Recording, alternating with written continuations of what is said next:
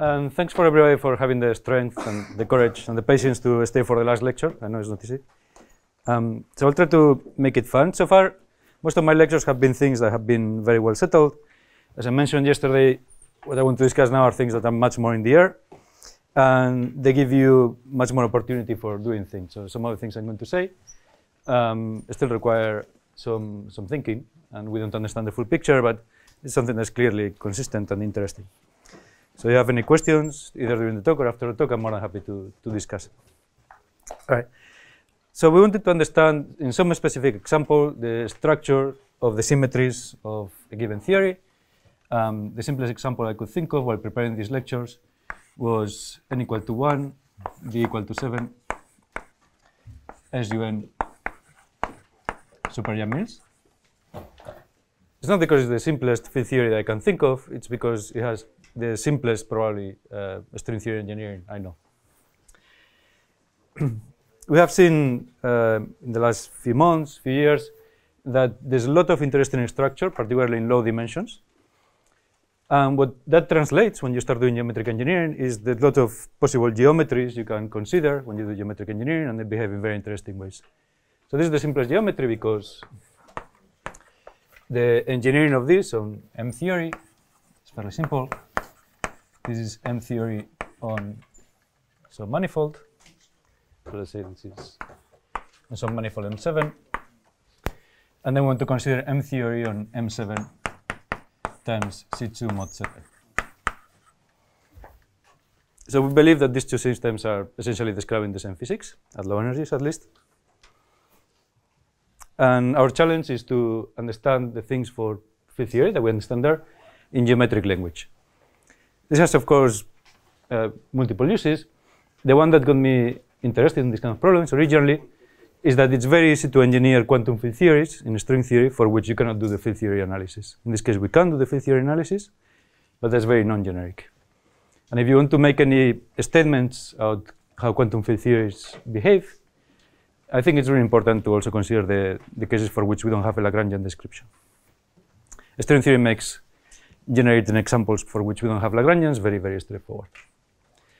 So I don't want you to get the impression that all I'm doing is complicating the problem and saying things out in theory. This is something that allows you to learn a quantum field theory once you know the techniques in simple examples. So let's try to learn how this behaves. In the last lecture, I mentioned that this is a very simple theory.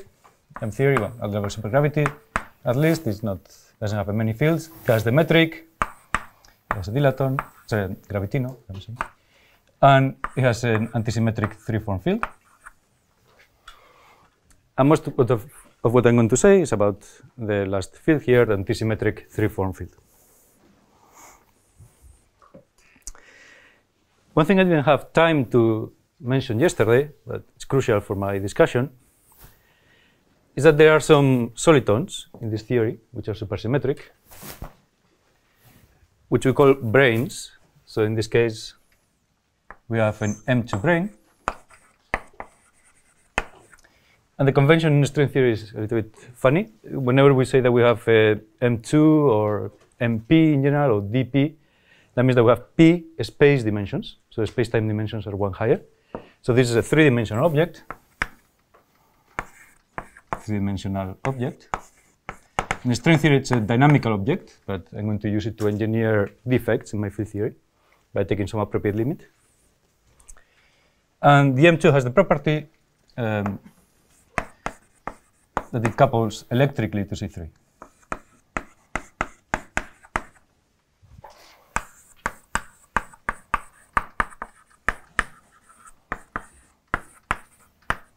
So I'm going to be calling this field C3. What this means is that if you try to describe the dynamics of this object, you have to include the coupling, so the action for the M2, wrapping some three-manifold, sigma 3, say. There's going to be some kinetic terms that will not matter, so these are kinetic terms.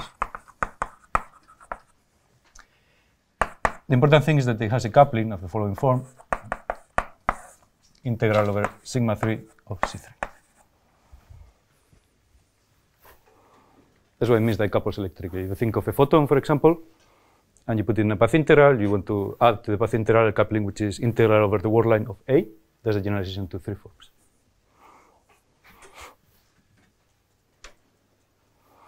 There's an equivalent way of describing that the particle couples electrically. Without being too careful mathematically, let's think of putting this object in the path integral. Then I have something like e to the square integral of dc3 which star dc3. So this is a coupling supergravity that describes the dynamics of a 3 form, as usual. Nothing fancy here, but if I add a brane of this type with an M2, I get an additional coupling, which is 2 pi I integral over sigma 3 of C3.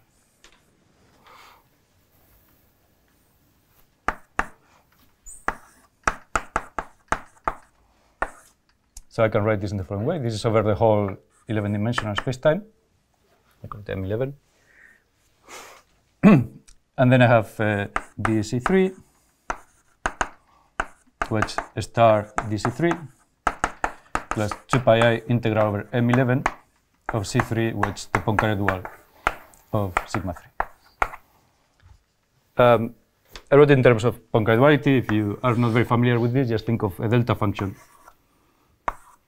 on sigma 3.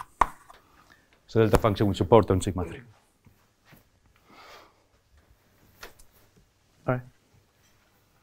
And then this implies, it gives you some equations of motion that tell you that if you integrate by parts, d of a star dc3 up to constants, that will not matter for me, is this Poincare duality or this delta function on sigma 3.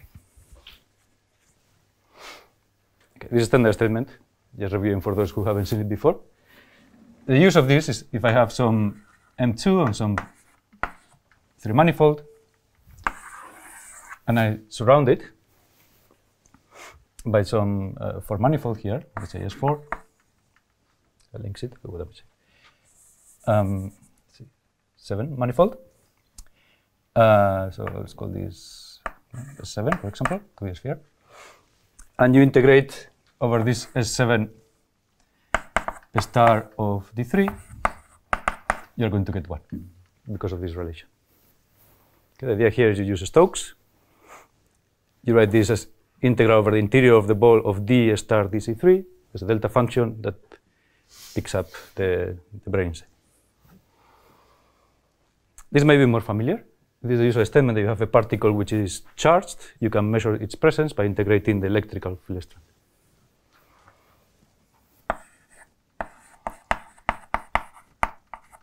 So I'm going to generalize this in a second, but that's sort of the basic intuition.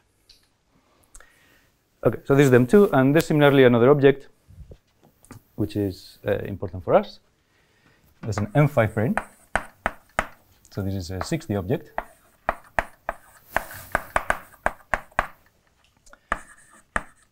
Coupling magnetically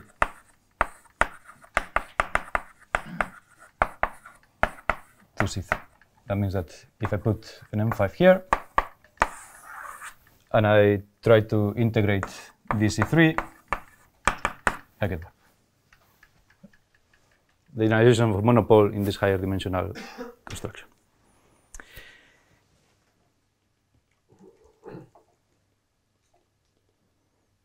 Okay. Any questions? These are going to be my ingredients. This is basically all the things that we understand properly in theory. So if I'm going to solve this problem at all, it better be phrased in terms of these objects.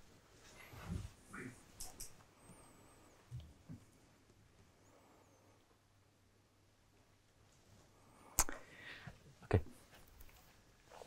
So remember that the things I wanted to solve in this case are what's the origin of the distinction between SUN and PSUN global form. Can I do that? And what's the origin of the background fields and the anomaly that involves the background fields? That's going to be the target of my lecture. I'm going to start by describing the origin of the difference between SUN and PSUN.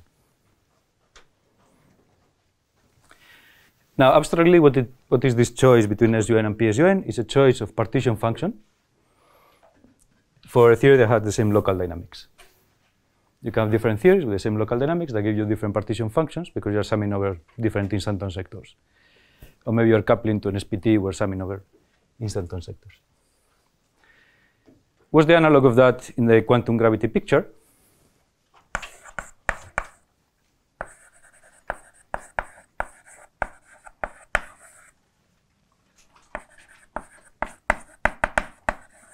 I'm going to call this a choice of global form.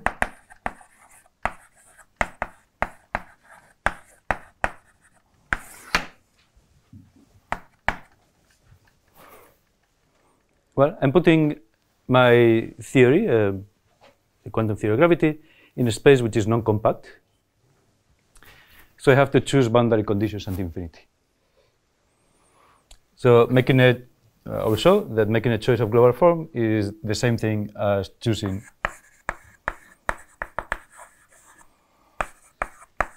boundary conditions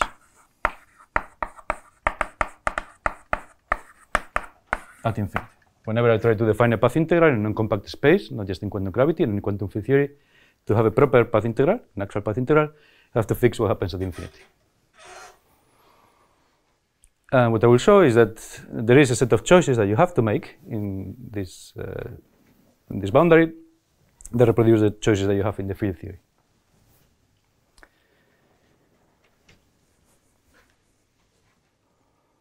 Okay, so how does infinity look like? So in our example,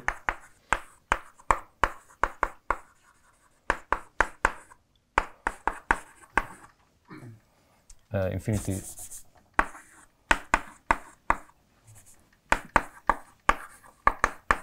so a special infinity here looks like M7 times S3 mod Zn. So non-compact directions are all along the C2 mod Zn, and this is how the space where I have to set boundary conditions look like. I'm going to call this N10. So N10 is this combination here.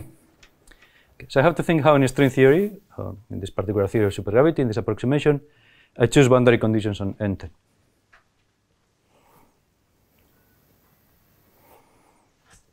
And there's a naive choice that is often made in the literature that doesn't work here.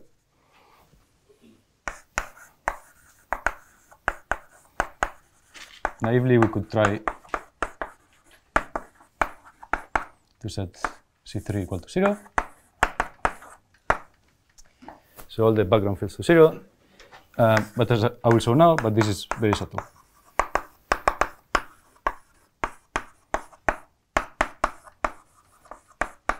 And in particular, it's not canonical.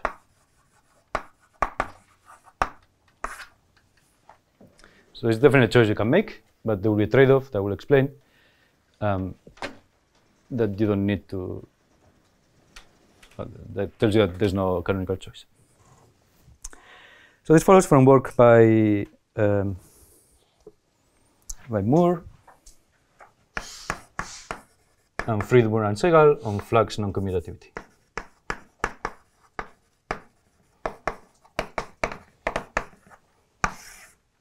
This is Moore.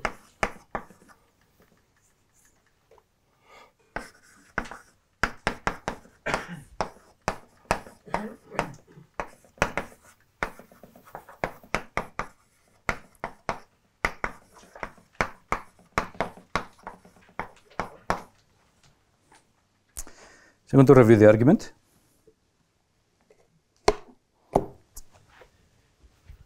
It's an argument because the argument will be a little bit subtle, but I don't want to, you to lose track of the target. The argument will tell us that choosing the boundary conditions for C3 involves choices, and these are choices that you cannot make unambiguously. There's no globally defined choice in there. Global in the space of theories. So how does the argument go? And yeah, sorry. That's flux quantization of C3. Well, C3 is not quantized. C3 is like a connection. It's analogous to A in Maxwell theory. So it doesn't have any quantization condition. You don't impose any quantization condition in that flux when you surround M5 braid with an S. Oh, sorry. Yes, here, yes, of course. Here, if I have an M5, this has to be quantized. That is the Dirac flux quantization. That's Dirac flux exactly. There's a version of Dirac flux quantization in this theory. It comes basically you can repeat the argument by Dirac with a charged particle in the monopole, where either of these plays the role of the charged particle and the other one plays the role of the monopole. But in theory, that is not exactly correct. No, because there can be some. Yeah, thank you. Yeah, you're right. By degrees of freedom on the work volume of that object. Yeah, you're right. That choice of C3 equals 0, I guess, is the subtlety you are mentioning there? No, it's actually a little bit orthogonal. So you're completely right that there is some corrections to this formula. So, to these formulas, as you say. So, for example, you can generate M2 charge from curvature and background. So there's a correction term here that looks a bit like R, which that comes from the terms I didn't write in the action. The question is, it's important to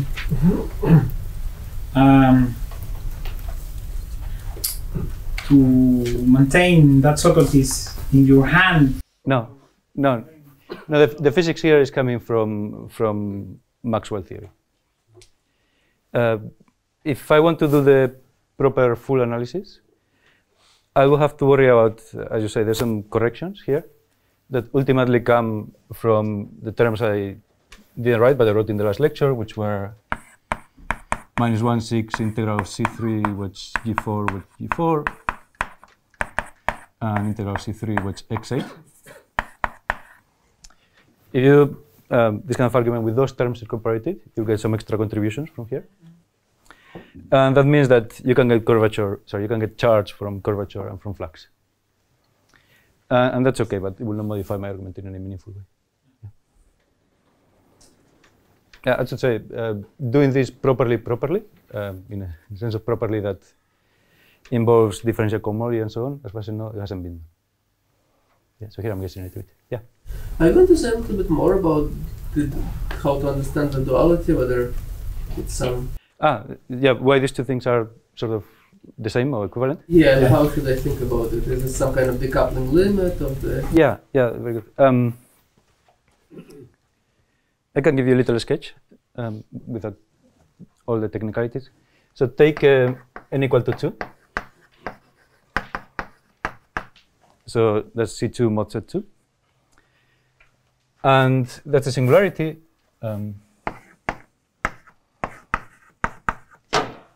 That can be resolved. So there's a family of Calabi-Yau spaces, of which this is a limit at finite distance in modular space. And a generic member of this family looks like this. So you have here an S2, and then you have some normal direction, normal two directions. So for those of you who speak algebraic geometry, this is OP1 minus 2. It's matter you don't speak algebraic geometry, but this is what it is. It's basically a complex line over a sphere. Okay. Another point is this space admits a normalizable harmonic 2 form. So point 1, there's a normalizable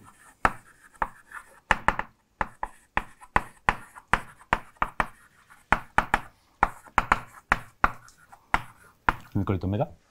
In general, you have n minus 1 of this.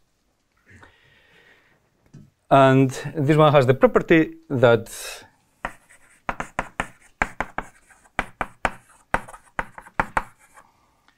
if you integrate omega over the S2 here, you get 1. Okay.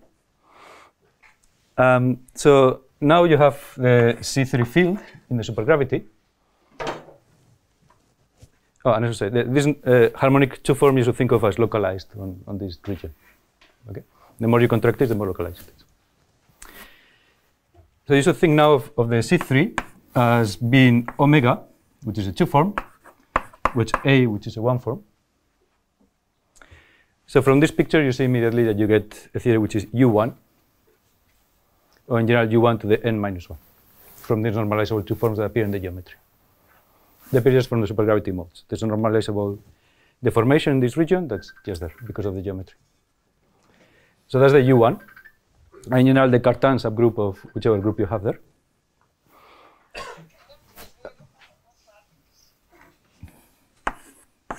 Right. And then there's a step 2, which is the non-abelian sector. Come on. Please turn this off. Come on. Okay. Yeah, I'm sorry if you cannot turn it on. Thank you. Turn it off, sorry. So I still have to explain where the non-abelian bosons are for the SUN theory. And those come from M2 branes in this case. So you think about an M2 that wraps this cycle. It gives you an effective particle, which again is localized around here, whose mass, and this is perhaps not completely surprising, this is a soliton, you wrap it in some cycle, the effective mass goes with the volume of the cycle. So when I go to a singular point, the soliton becomes massless. So there's a massless in the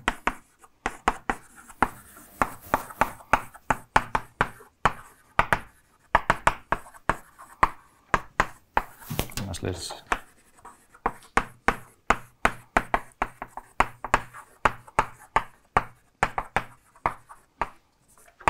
Next one, times 2.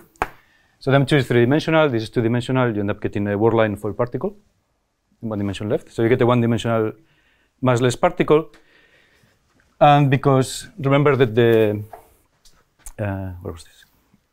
That this M2 was charged electrically under C3. This particle now is charged electrically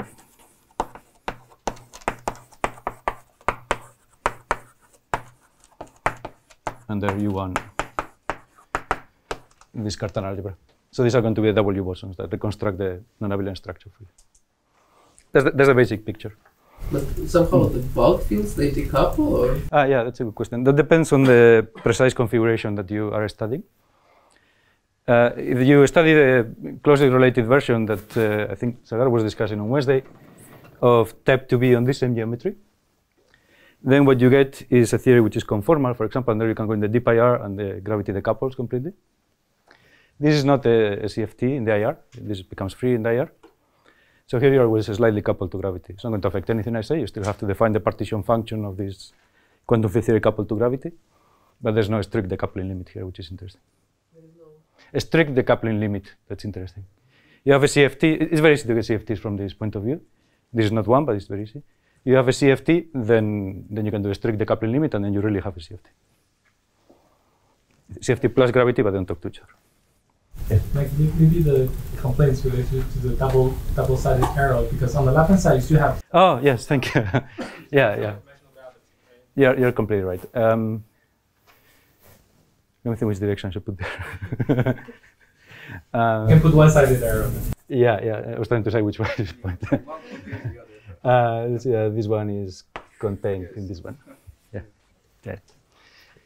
As I said, for me the most interesting version of these arguments happens for CFTs, and there really you have the CFT plus the coupled gravity, so that's fine. You can easily subtract gravity. Yeah, very good. Any other questions? Okay.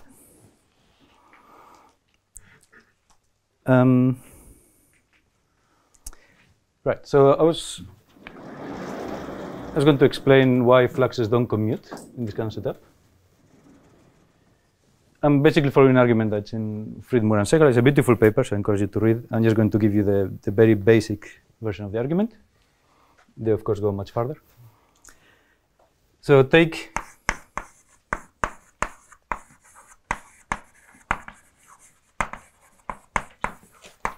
what I'm going to call generalized Maxwell theory. So this is a theory of a P-form.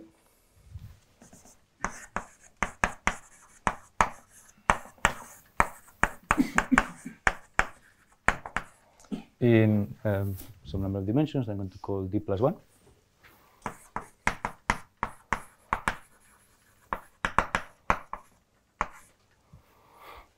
So in this theory, I have an action. This is, as usual, just the Maxwell action, some d plus 1 dimensional manifold of the field strengths, and nothing else. So in doing this argument, I'm going to drop the Chern-Simons terms. I believe they don't matter for this argument, and every calculation I know indicates that this is true.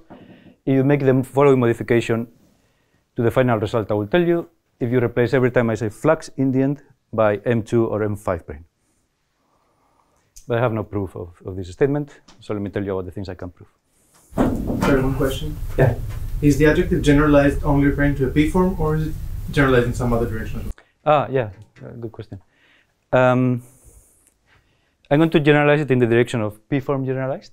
Okay. If you read their paper, they also generalize it in the direction of generalized cohomology theory. I'm going to take ordinary cohomology here.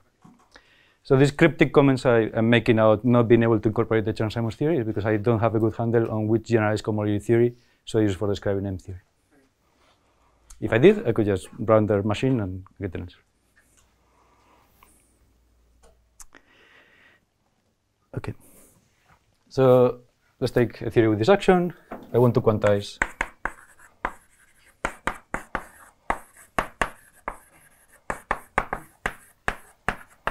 on a spatial slice NT. Of course, I'm not going to do this. Quantizing this theory, maybe I have a chance, but quantizing string theory, I really don't have a chance. What I really want to do is I want to understand, rather,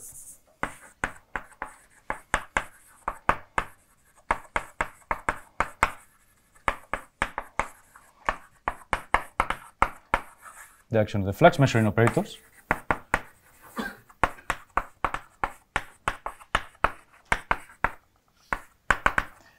in the Hilbert space.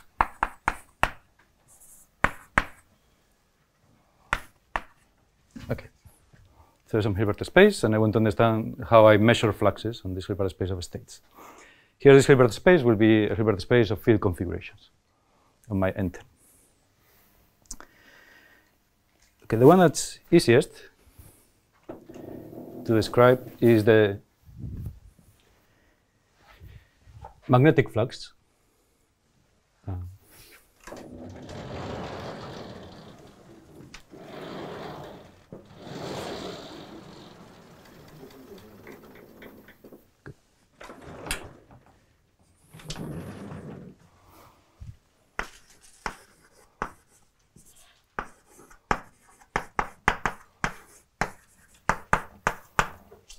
So how do you measure magnetic flux? I'm going to measure it in the electric formulation of the theory. That means I'm going to express everything in terms of Cp. Right? It's going to be my basic variable. If you want to, when I write later some sort of wave functional, my x coordinate in which I'm expressing this wave functional is going to be Cp, and not the dual Cp. So how do I measure magnetic flux in this language? This is the topological sector.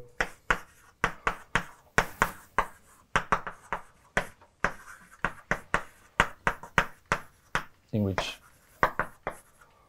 Cp lives. So more precisely,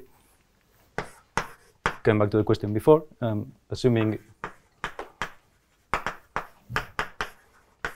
that I'm working in ordinary homology,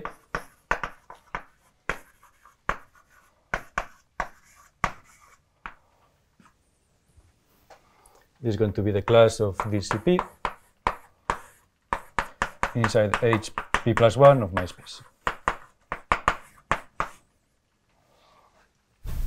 Actually, coming back to that question, Yeah. Does that also mean that you assume that N10 has no torsion? No. Actually, I want to take torsion in for this to be interesting. Yeah. Any other questions? Okay. Well, this is a little bit fuzzy in the sense that I know what I want to measure, but this is not quite a quantum operator I can write in my theory. It's not something on which I act on a state, and I get an eigenvalue. So assume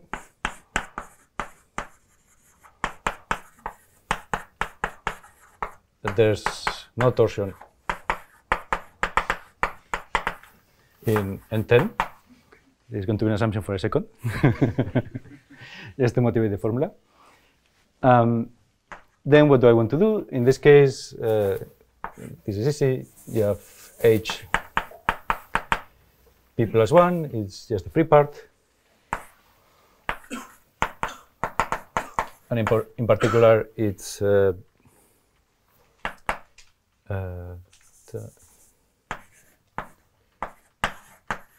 it has no torsional component. That's what it means, it's just free.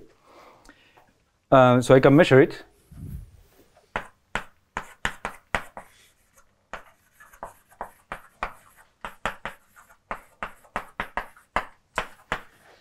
By integrating on P plus 1 dimensional manifolds.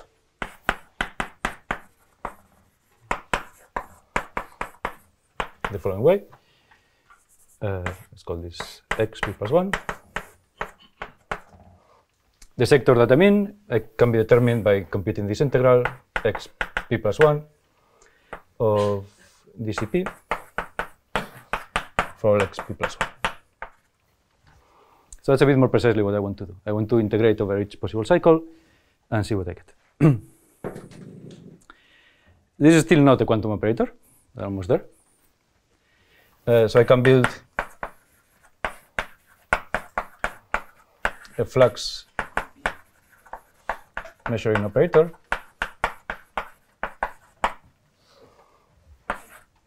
U alpha, where this alpha is valued in U1, I'm going to call R mod Z, of some x. This is just the exponential of E alpha integral on x of dc. Now this is an operator. This I can hit the state with and see what comes out.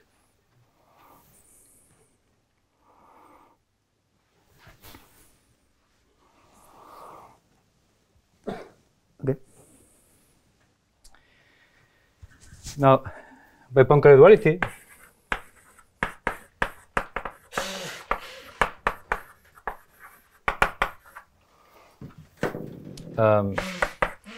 this space where I want to measure things, this xp plus 1, which is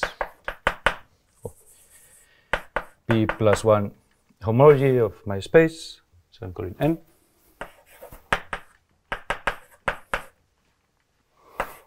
And this is the same as h d minus p minus 1 of n10 with coefficients in Z. This is Poincare duality, as usual. I'm not sure. Hopefully, most of you know what this is. If you don't, think of this object as a delta function that tells you about this cycle. Okay, same thing I did before for the M2 brane. D is 10, I guess. Thank you. 10 is D also, so yeah. You're right, yes. And everywhere do that. Sorry. Let's see. And no. You're right. I was trying to do it in general because it's general, but I should do it in general. Sorry, can you clarify what it means to have no torsion in D? Oh, yeah. Does that mean that the homology group doesn't have a torsion part? That's exactly what I mean by that. I'll drop the other assumption in a second, but that's what I mean. Okay. So equivalently, I can view this operator as being parametrized by some, let me write it in this suggestive way, some alpha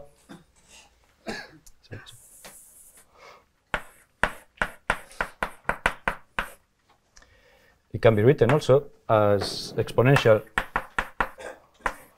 of E integral over n d, got it right, of dCp, which alpha times the Poincare dual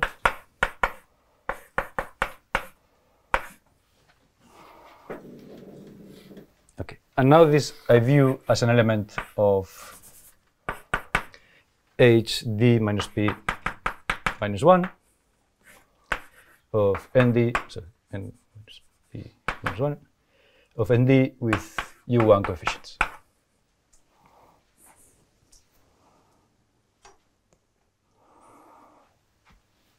Okay. Now there's a reason I did all this. And it's that once I think of this as an element of this type, let me just give it a name. Let's call this phi, and remember that phi lives in this group. Then I have a U of phi, that's the right thing to think about. I'm going to call this the magnetic flux, so I'm going to call it M. So this is just a redefinition, relabeling, correct.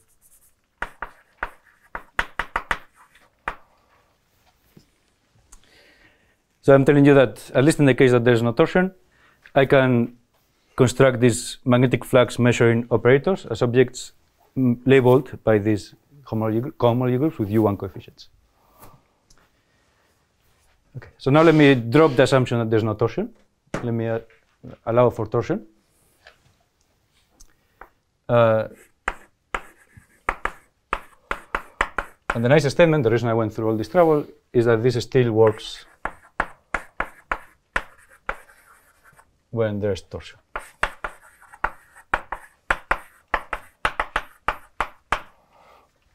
So that means that there's a perfect pairing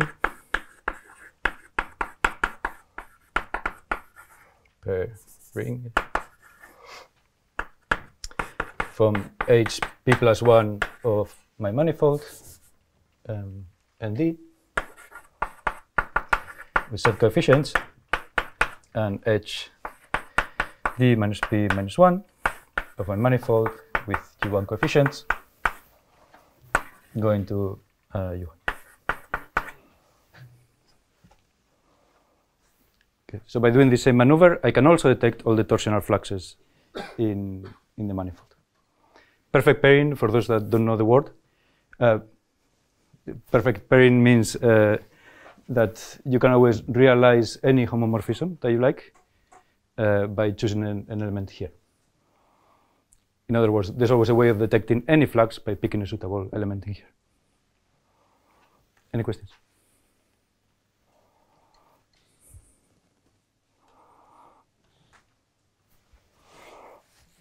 Okay. So if you go through the algebraic topology here, I'm not going to do that during the lecture, you will see that the free part naturally fits in the way I just mentioned. And also the torsional part is detected basically by computing holonomies of the field, as you might imagine. So there's some exact sequences that tell you this group is composed of free part plus torsional part, and the torsional bit is precisely detecting the holonomy of the field. Okay. So that's all I'm going to say about the magnetic fluxes. Any questions? Yeah, so because I think the whole process works with or without torsion. Why you assume there is no and then you say it works? Yeah, because some of the formulas I wrote in this way didn't make sense if there was torsion. Some of the isomorphisms were not true. I cannot always I cannot always measure some flux by integrating against the differential form, which is what I'm doing here. Yeah, I also have questions on the coefficients of that pairing. Yeah. Because usually I would expect that this pairing goes to HD, right? HD of ND with coefficient in U1 tensor Z, and the tensor is taking over Z. But you are assuming that ND is oriented. So presumably the HD of ND is Z. Yeah. But then on the right hand side would be U1 tensor Z. Yes, over the integers, so that's U1. Okay. Yeah. Great. Any other questions?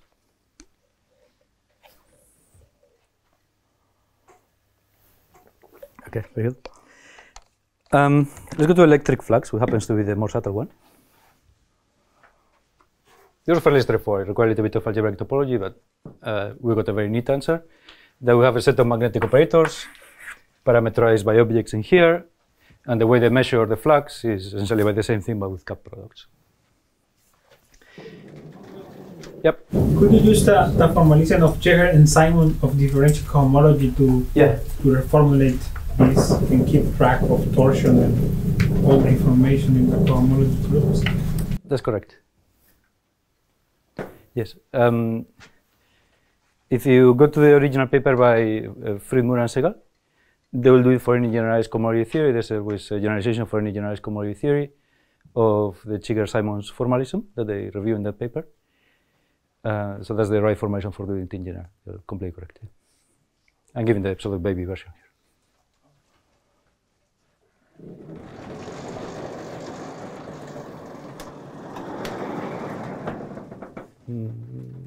Maybe that one.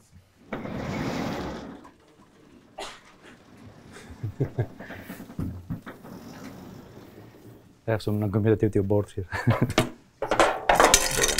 This is not a... Yeah, that's not a... All right.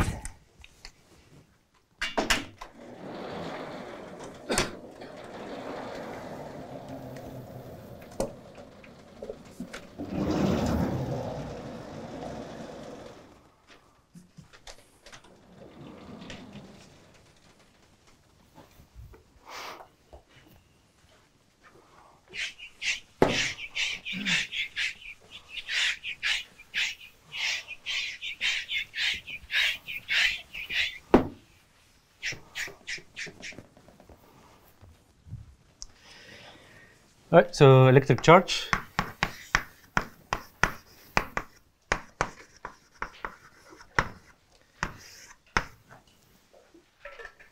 Want to measure electric charge, and same as before, is not enough to just say I want to measure it. I have to construct an operator that does measure it.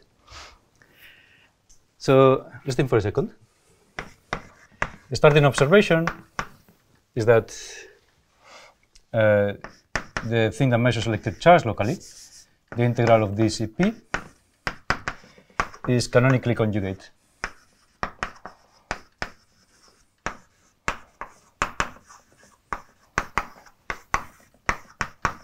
To Cp. So you think of this as position, this is going to be momentum. And then you can see from the action, right? We saw that the action was something like Cp wedge d star dCp. So you think of this as x, you have an action which is x wedge dp, as usual. So you can identify which one is which.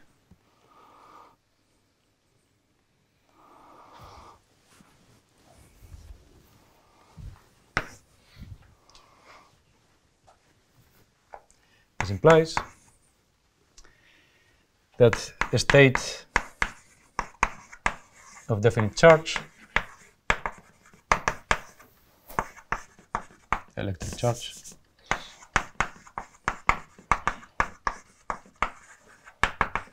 is an eigenstate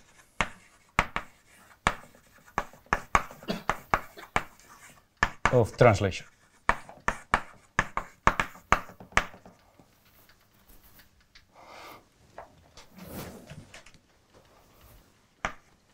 That is, if I think of my wave functional, depends on C3, and I translate it. If I pick up a phase, which I'm going to write like this, Q electric, wedge lambda, then this is a state of definite momentum. Think of C3 as x, and I'm saying that if I want to detect if something is an eigenstate of momentum, what I can do is shift the position. If I pick a pure phase, it means I have something like e to the IPX, and that's an eigenstate of position, so momentum.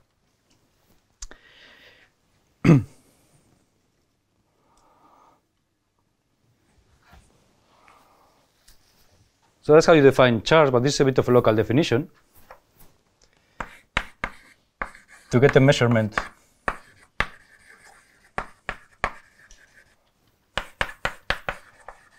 that depends only on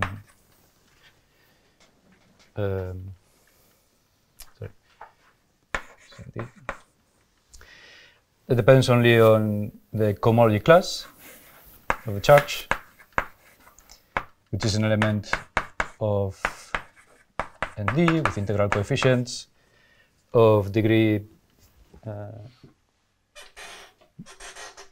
d minus p.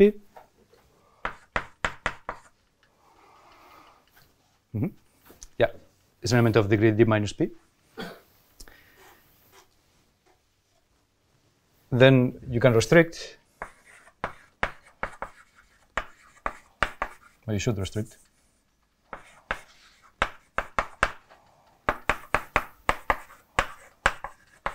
to flat lambda, to flat connections. Okay, so this was perhaps a little bit quick.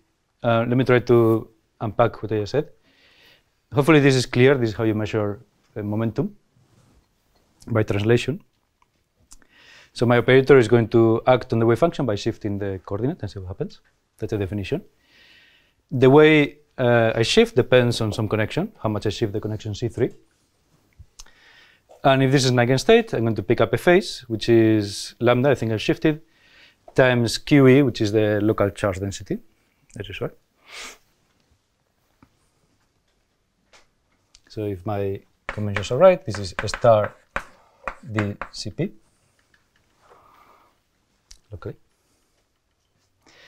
But I don't want to see the charge density locally. I don't want to see how much charge there's at the given point in spacetime. I want to see what's the total charge in my spacetime as a cohomology class. And for doing that, I restrict to lambdas which are flat. Why do I do that? Well, if you send QE to, well, QE is closed by Maxwell's equations, but it's also independent of exact shifts. So if I do this plus alpha, you get that the integral over ND of QE which lambda goes to integral over ND of QE which lambda plus d alpha. And of course, integrating by QE plus d alpha. And of course, integrating by parts, if this is flat, you don't modify what you have measured. Okay, so if you want to pick up only the cohomology class, you can shift by flat connections.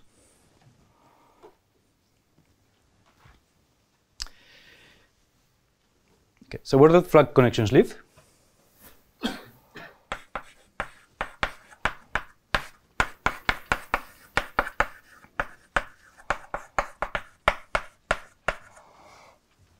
On ND, live in H P of your manifold with U1 coefficients.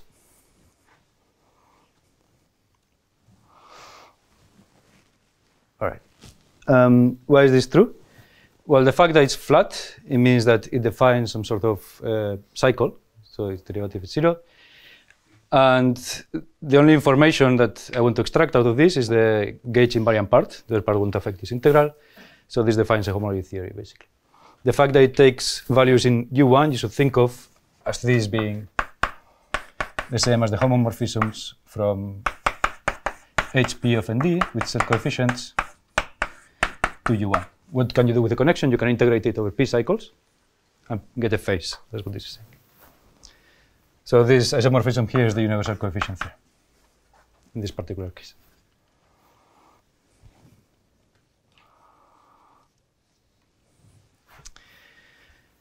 Okay. So the operator E phi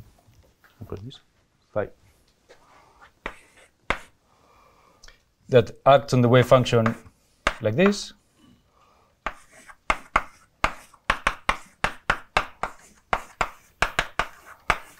I changed the name of lambda to phi for some reason.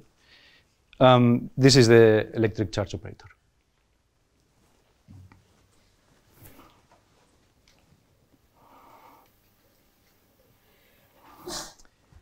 Bless you. All right. So I am where I wanted to be, which is I have defined what measuring electric charge means and what measuring magnetic charge means. And now I'm going to argue that they don't commute. These two operators don't commute. Remember, that's what I wanted to establish. I wanted to say, well, it's not natural to just say C3 is equal to 0. this is going to be translated in the statement that it's not natural to say that the electric bits of C3 vanish or the magnetic bits of C3 vanish. You have to make a choice. You cannot impose both at the same time.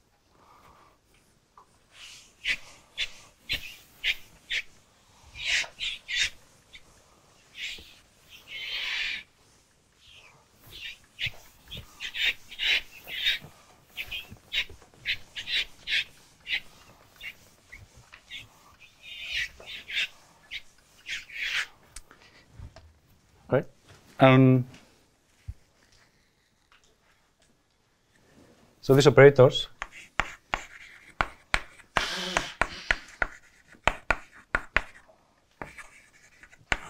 can fail to commute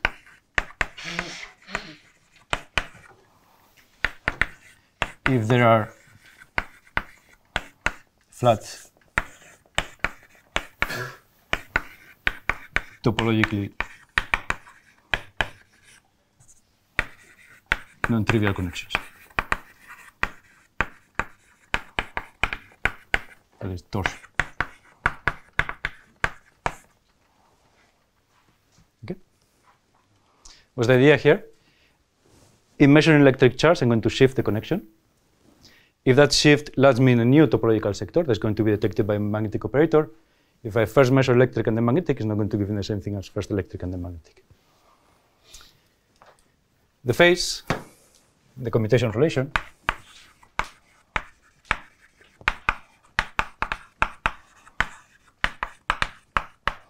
if you unpack these shifts and these integrals, you get something fairly natural.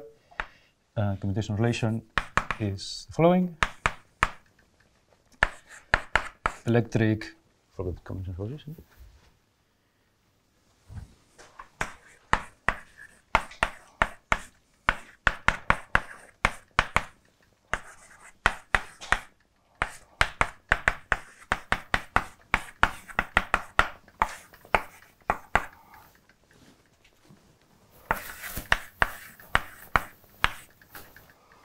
So this is the commutation relation. Maybe I should write beta phi. And beta is some map. I'm going to give you an operational way of computing this, so don't worry, but I'm going to give you the definition first. Beta is some map that goes from where this thing was living. Let's see, this was a magnetic one. So, in general, so the general definition. It goes from some homology group with U1 coefficients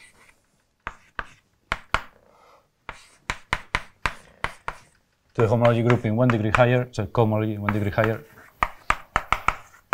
with integral coefficients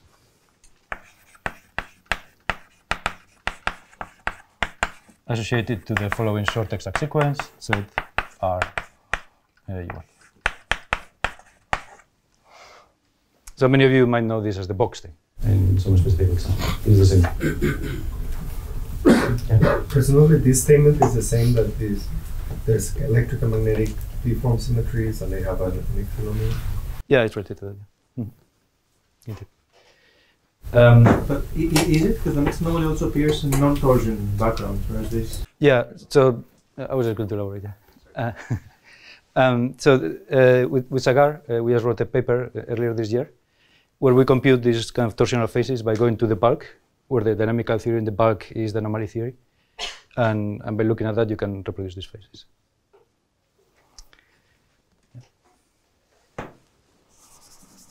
But as you're saying, it's not entirely immediate. You have to do a little bit of work. But it is related, it's definitely in the same ballpark. Yeah. Any other questions? Okay. So here I told you what this Bockstein, the definition of the Bockstein. But in practice, you are going to want to compute this. So perhaps a better way of writing this expression that's easier to compute is as the linking pairing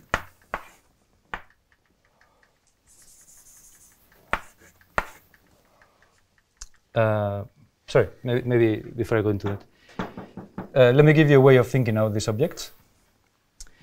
So these are both, in some sense, connections in bundles of some degree. If you follow my proof, that's what they were, right? One of them was a shift. The electric one was just literally a connection. and the other one was some object in a group like this one that I was using to measure flux, but whatever lives in here can also be interpreted as a flat connection. This is an isomorphism. So I have some sort of product of two connections, and if you want to think of this intuitively, you can think of this as some sort of Chern-Simons string.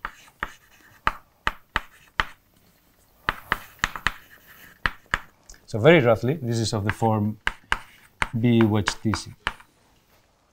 This is slightly incorrect because my connections are flat. So my B is, sorry, the D acting on a connection will give me 0. And my connections are topologically non-trivial. So B doesn't really make a lot of sense. But this is sort of spiritually a Chern-Simons.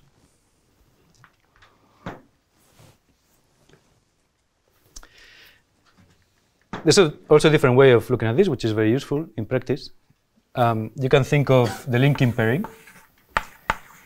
between the Bockstein for phi and the Bockstein for phi. So I need to define what the linking pairing is here.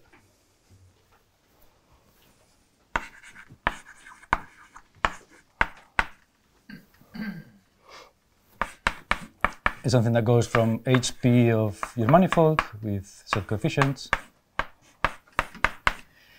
and HD minus P plus 1 with manifold to U1.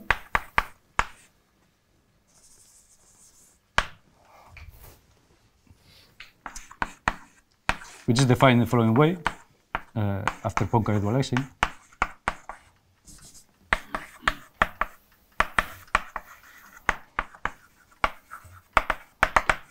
So this is the definition in terms of cup products and so on, but I find the homology definition more intuitive, so that's the one I'm going to give you.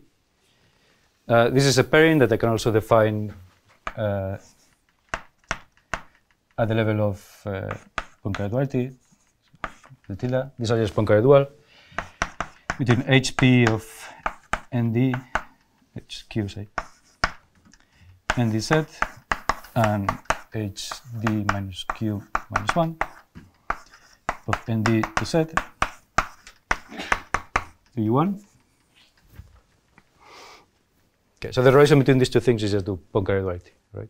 Whenever I'm going to say intersection, imagine Poincare duality and cup product. Yeah, I think it just goes to Z.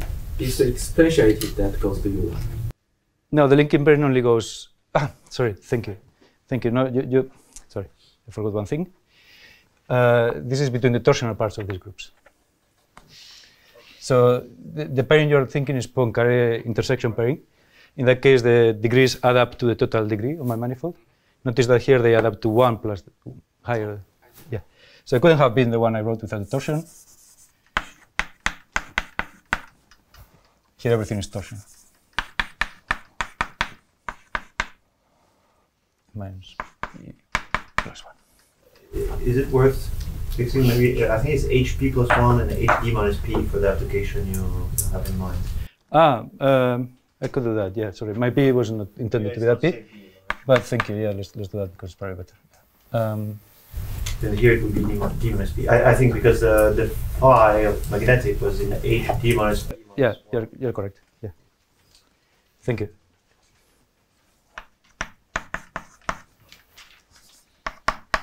Okay. And then Q is whatever makes this Poincare dual two things. So in these conventions, it's fairly easy. It's just D minus P minus. Yeah, but then I would have problem with the exponentiate. The exponentiate some U1. Yeah. So this is exponential of 2 pi I times something in U1. And sorry, when I say U1, I'm using physics language. I have in mind R mod Z. So additive group mod the integers. Additive group of reals mod the integers. And another thing you need to know to make sure this is well defined, the Bockstein always lands you in torsion.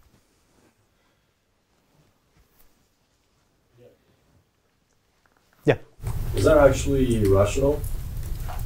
Q mod Z? Oh, yes, thank you. In a second I'm going to prove that it's rational, but you're right, yes. Thank you. I could have written Q mod Z. Just as Thank you. Any other questions? Okay, so how do I define this one? For me, this is the most intuitive one. There's a very parallel definition to this one. Okay, so say that you want to compute the linking pairing of A and B. Because these are torsional, that means that there is some n such that NA is the boundary of some C. That's what boundary, so that's what torsional means. And here n is of course an integer. So some integer where this holds. And then this linking pairing is defined very simply. It's just the ordinary intersection with signs B divided by n and everything modulo 1.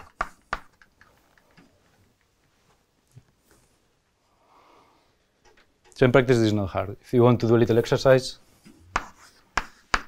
to make sure you understand this definition, compute the linking pairing between some t's. You're going to get 1/2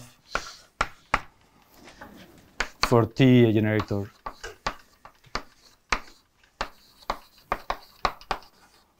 of H1 of S3 mod sets.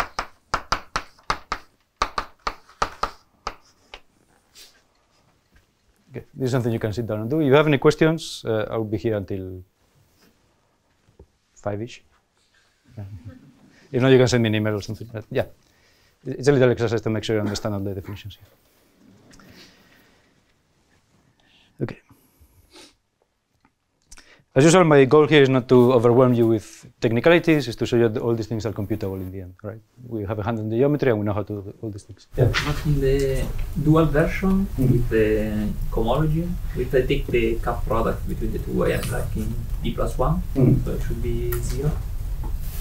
I mean, there is some, how I can imagine this? Yeah. In that, instead of the boundary, you want to use the box stain instead. So in that case, you're going to sort of reduce to this definition. Yeah, so that's, to me, less illuminating. This is more physical because that's where I came from. But this one is easier for me to picture in my head.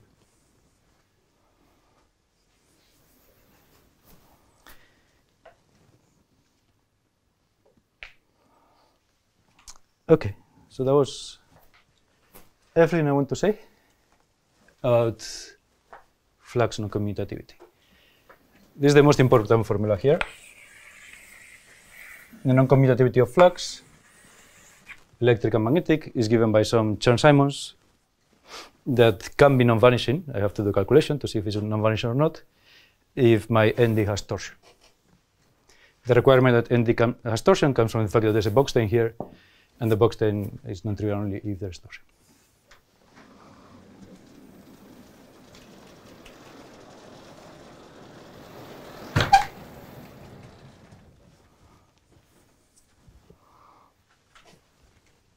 Sorry, can you repeat the last thing you said when the box stain is non-trivial?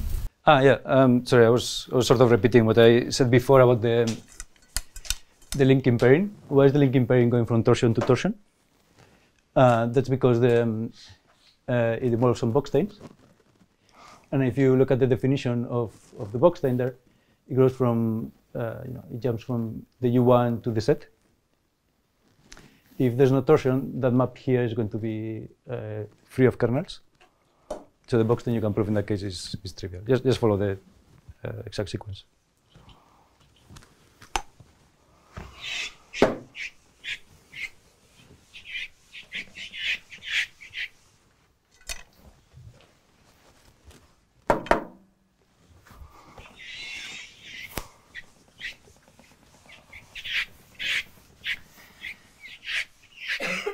Okay. So let's check if our manifold has torsion. So generically,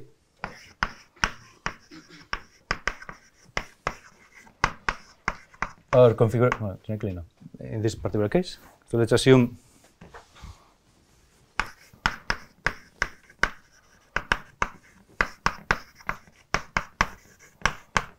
M7 has no torsion.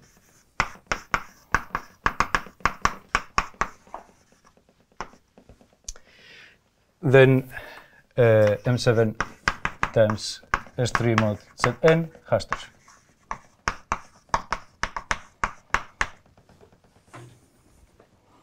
It's also true generically when this one has torsion, but the computation is not as neat as the one I'm going to present. So by the QNet formula,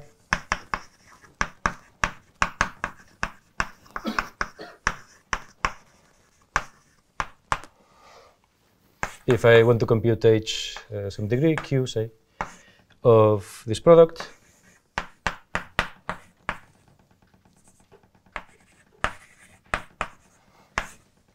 coefficient z, this is a sum where R and S are into Q of HR of M7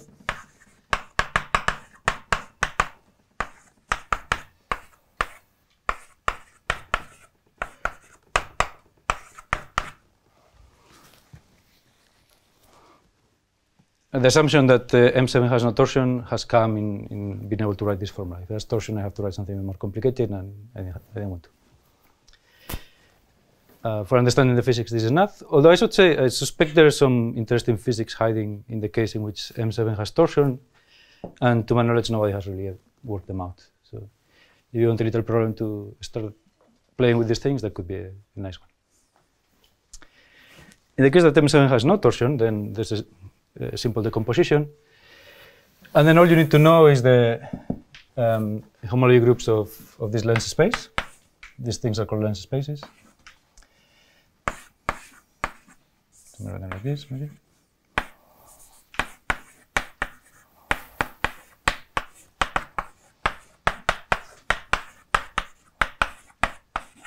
So this one has torsion in one of its degrees, and this one is going to be a bunch of sets because it has no torsion. So this one is going to end up with some sets times set ends. It's going to end up with some torsion.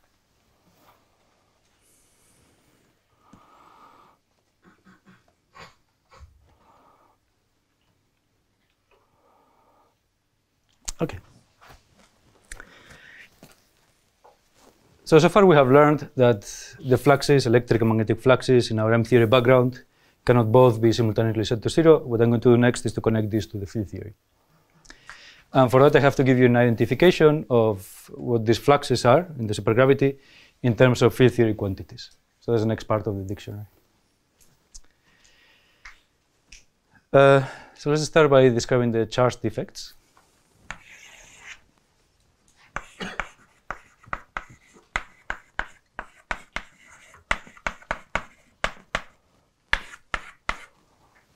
So when I was answering Max's question before, I mentioned that the effective mass or tension of this object of the brain in supergravity was with the volume of the brain. If I want to introduce a defect in the field theory, something which is completely rigid, something I put in the path integral and see how the theory reacts, then I want to consider objects of infinite size. So defects are going to be associated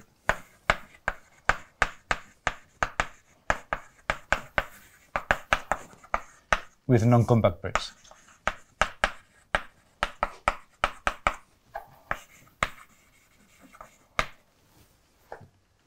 Sir, can I ask a question on the previous thing about the generalized Maxwell thing? Yeah.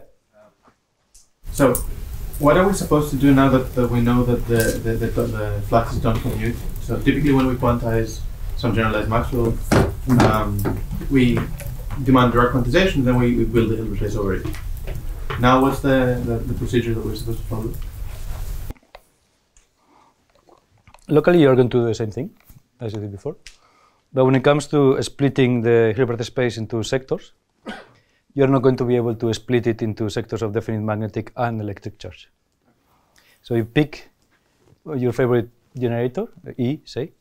You can diagonalize the action of this generator in the Hilbert space, and then you can write any of these states as a sum of eigenvalues of M.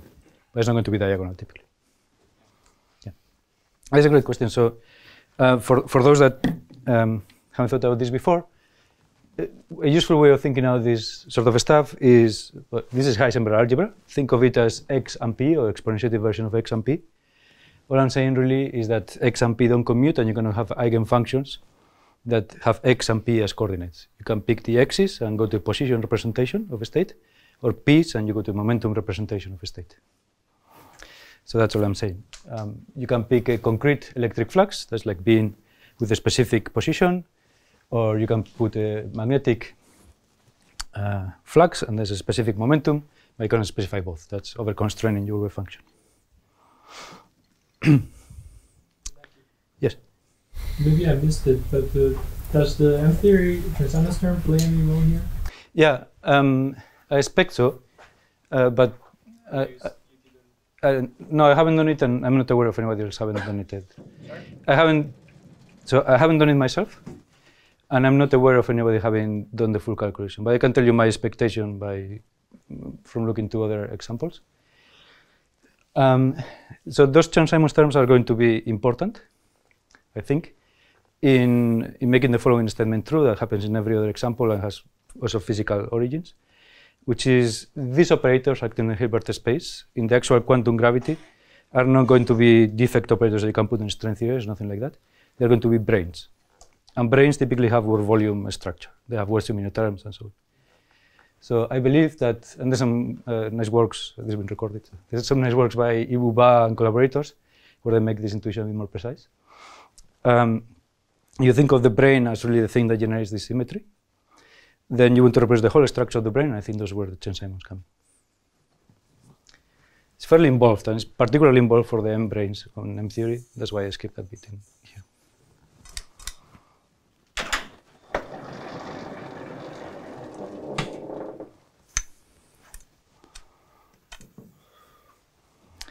And in some sense, it's not just, sorry, maybe that's mentioned. In some sense, it's not just sitting down and doing a calculation.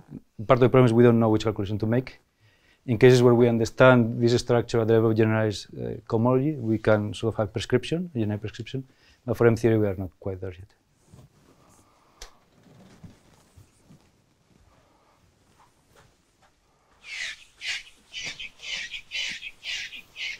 Oh.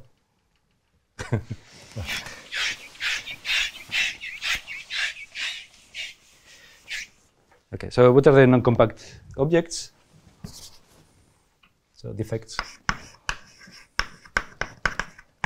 And there's sort of two that are natural here. Let me see if I can draw this. So imagine you have M7 times C2 mod Zn here. And you can look at the base of the cone here. That's the lens space I've been talking about.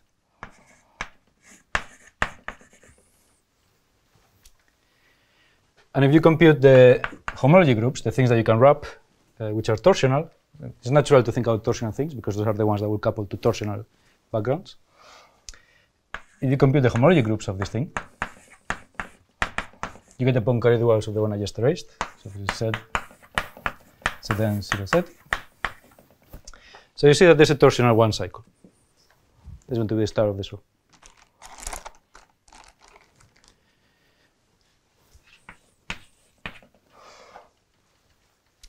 There's going to be some one cycle here. I cannot draw it very well, so I'm just going to draw a point. Right. This point is supposed to stand for the non-trivial cycle in H1, but I ran out of dimension. And now what you can do is sort of trace this point all the way to a singularity, so along the cone. This defines a two-cycle, which is non-compact.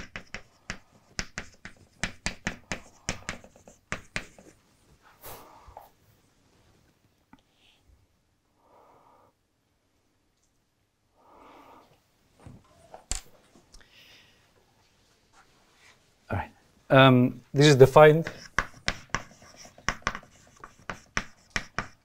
up to compact cycles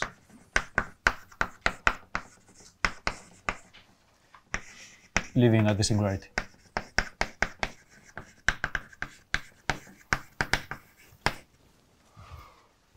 So just by doing this prescription, I don't really know what's happening at the origin. I could add copies of this cycle as I want. It's still a two-cycle.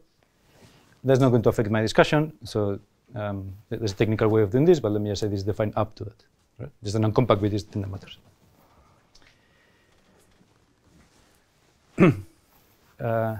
Yeah, let me just say that. Okay, so let me call this sigma. And I can see what happens if I put my two branes on sigma. So one of the ones I have is M2 on sigma. Remember that the M2s are three-dimensional. If I put a three-dimensional object wrapping this two-dimensional curve, I still have a one-dimensional curve left. So let's say M sigma times gamma 1. Effectively, my field theory that lives here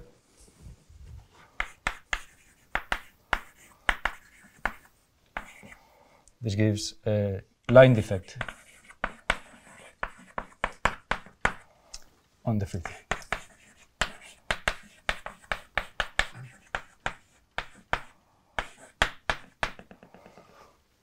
Okay. When I went through the basics of this field theory yesterday, there was a line defect. There was a Wilson line. So we can identify this with the Wilson line on gamma.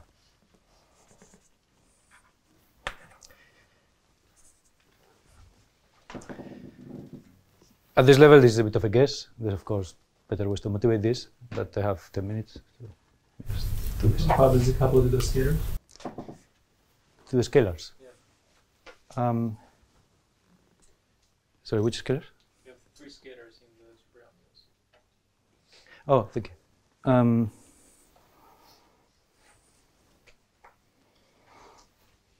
Yeah, I'll have to think, I'm not sure. In fact, this identification is not entirely ambiguity-free. I'm defining this thing up to thing that's dynamical. And that means combining with these states here. But that means up to agile representation. Exactly. It means up to screening, effectively. Yeah. You're talking about fundamental. Yeah. So what I will need to do is take this state, construct a specific representation in that resolve geometry, and see how it couples. I don't know, it seems doable, but I don't think anybody has done the calculation. And I certainly don't know off the top of my head. Is it supersymmetric? Yeah, I want it to be supersymmetric. Yes. Yeah, you're completely right. They should appear, and that's probably determined. But if you ask me how to derive that from first principle, I don't think I can do it on the spot. Yeah, it's a good question. I don't know. Let me try. Maybe we can talk later. I don't think I can do it on the spot. All right, and then we have the other brane, the M5, on the same curve. Now the M5 is six-dimensional, so this leaves a four-dimensional object in the field theory. Let me call it sigma. This is a four surface. And this gives a four surface in the field theory.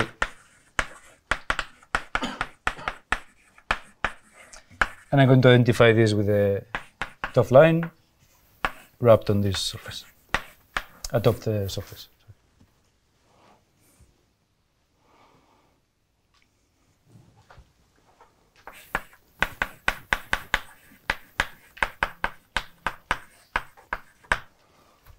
Okay.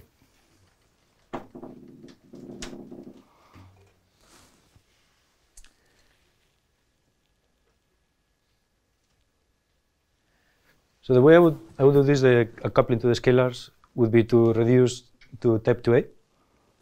So take this locality terminate, and then you have the configuration of an F1 ending on a D6, and there I think it's doable. Probably has been done. Yeah, I think it couples to one of the three scalars and preserve a U1 symmetry, and that the U1 R symmetry is coming from the translation among gamma. Yeah, that all sounds right. Yeah, exactly. I don't know if it has been done in M theory, but I'm pretty sure it's doable even with the worksheet after reduction. Yeah. Okay, so let me just state that this is the right object. Certainly, we don't know of anything else in the field theory that could be, and there's other checks you can do that convince you that this is the case. And if these are the defects, then we can immediately identify the supergravity fields, the backgrounds, with field theory backgrounds. So what's the idea here? So pick a flat connection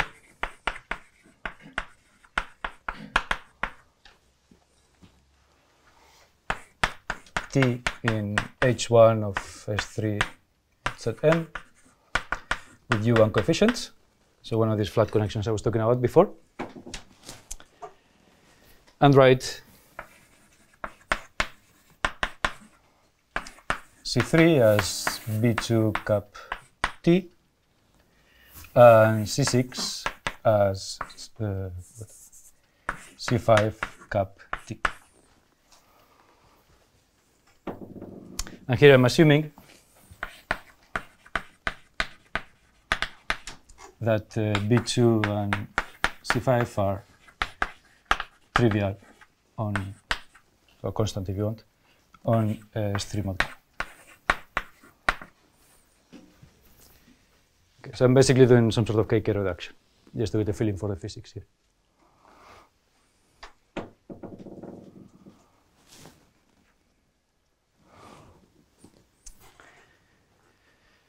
Now, we have that the M2 couples electrically to C3, and the M5 couples electrically to C6. That means that the Wilson line couples electrically to B2, and the 't line, for surprise, couples electrically to C5. So from here, immediately, just by knowing that the C3 and C6 are the things that couple to M2 and M5, if that's the right assignment in the field theory, this implies that B2 is an electric background.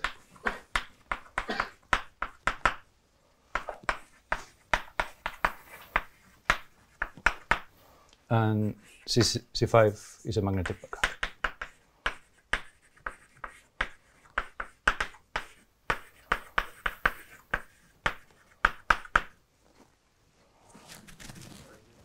Yeah, sure. So C3 and C6 aren't flat, right? They are not necessarily flat in the bulk, but I'm studying the asymptotic behavior. Anything that's not flat is going to contribute an infinite amount of energy. I really want to see what happens at infinity. So the coupling doesn't depend on how you extend the cup from cohomology to... No, exactly. Yeah, in seeing boundary conditions, I want to restrict myself to flat connections. And then, as you say, everything's fine. So at the beginning, you said that the charges of the M2 and M5 branes also get some contributions from the curvature. So does that not matter for this argument? In general, I think it will. It's an excellent point. In general, I think it will. Here, my example is small enough that my P1s and my P2s and so on are not going to really care. But you're completely right. If I was trying to make a general statement and not just about this particular theory, I should worry about that. Is there a structure for the Poincare dual? So there's presumably some topological operator. Oh, yeah, very good. The symmetry generators, basically. Yeah. Yes, you can do that. And the nice thing about this string theory is that there's nothing you can do with apart from what you have at hand. So there are going to be M5s and M2s wrapping on the torsional cycle. So basically, the thing that's going to generate your electric symmetry is going to be an M2, if I'm not mistaken, wrapping the torsional cycle. No, sorry, it's going to be an M5 wrapping, I don't know if I gave it a name. T was the Poincare. The generator of the CN. Yeah, exactly. Yeah, exactly. So that's a one-form symmetry. You want defects in 7 dimensions, which are 5-dimensional. If you start with a M5, which is 6-dimensional, wrap it on this torsional cycle, it gives you something that now is not non-compact. Now it's really something that looks more like a line here, say. And now you push that to the boundary, and that becomes the symmetry generator. And similarly for this one, the M2 is going to do the job. That's something I won't have time to explain, not even close. But if you want to reproduce non-invertibles, for example, in here, that's going to be very important. The fact that branes are interested, they have more volume field theories, is the thing that can reproduce the you have seen non-invertibles in this school, right? And one thing that makes non-invertibles is that they have a field theory on them. You address them with some phase. So when you collide them, you get something interesting, a condensation and whatnot. Brains, there's something interesting that lives on them is the field theory on the brain.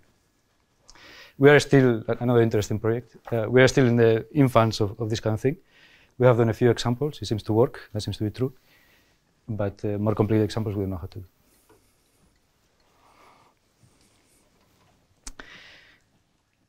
Okay. So at this stage, here I was a little bit quick because of time constraints, but you can motivate this better. But once you sort of believe this, accept this, then it's clear the physical interpretation of this Fried-Moore and Segal flux non-commutativity. The fact that I cannot put these fluxes to 0 at the same time that I put these fluxes to 0 means I have to choose to fix the B2 backgrounds or fix the C5 backgrounds. That is, I have to choose if I'm in the theory in which the B2 as a background can turn on, the Dirichlet background, that's the SUN theory, or if I'm in the theory in which I can turn on the C5 as a Dirichlet background, but then I have to sum over pictures. So that's the usual dichotomy that you have. The string theory is just repeating what field theory is doing, but now from a language that you can apply for non-Lagrangian theories also. Okay, so in my last... do you have a counterpart of the discrete set angle? A discrete theta angle in this theory? Not on the spot. I was thinking about this while I was preparing the lecture. There's a couple of fields I haven't described, and maybe one of those. But that's the kind of thing I need to sit down with you and talk. Yeah.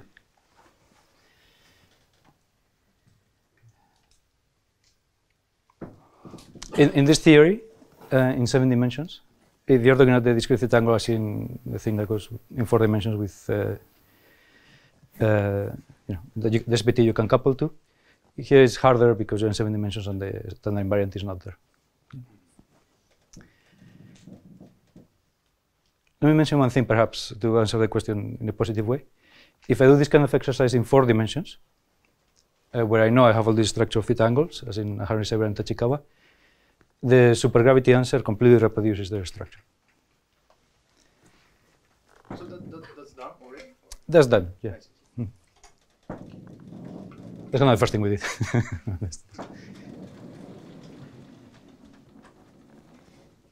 Okay. So in my last 5 minutes or so, I want to reproduce the anomaly. It's not going to be too difficult. I basically built all the technology that I need.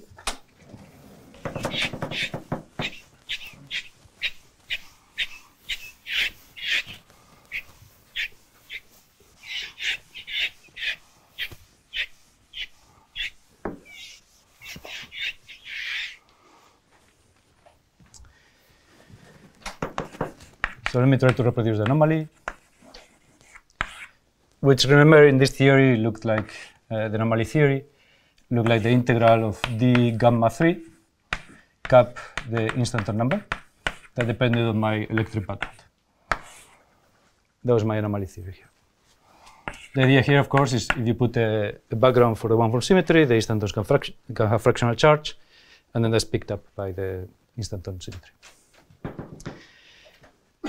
So how do I obtain this from that? So I chose a very specific form for the C3 in there, but that's of course that's not the most generic thing I can do. So expand a bit more generally. C3 as gamma 3 plus the beta I wrote there, P2 cap T. And now gamma 3 here is trivial or constant along the S3 mod 7. So people who are more mathematically oriented, what I mean by trivial here, I mean pullback under the trivial forgetful maps. So you have this kind of decomposition. You have more terms, of course, but these are the ones that are going to give you anomaly. And expand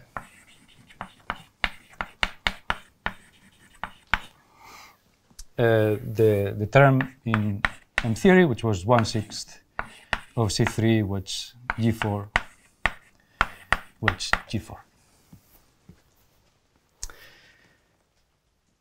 Now here I have to be a little bit careful. This term as written has the same issues as the Chern-Simons I was writing before, A wedge dA. Most things here are flat, so the D is going to kill them. When I write DC3 to write G4, the D is going to kill them, and this thing is not globally defined. So I have to be a little bit careful. And the right framework here is, well, one right framework is differential cohomology, for example.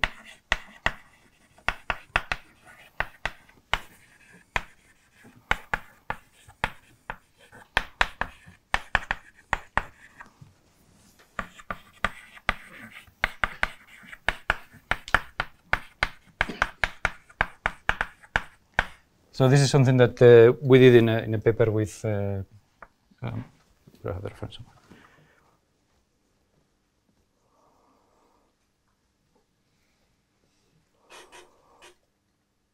So if you want to see the calculation, it's not particularly bad, but you need a little bit of technology. So the details are in this paper. It's a paper with Fabio Aprucci, Federico Bonetti, Sagar, and Sakura Sheffer-Nameki.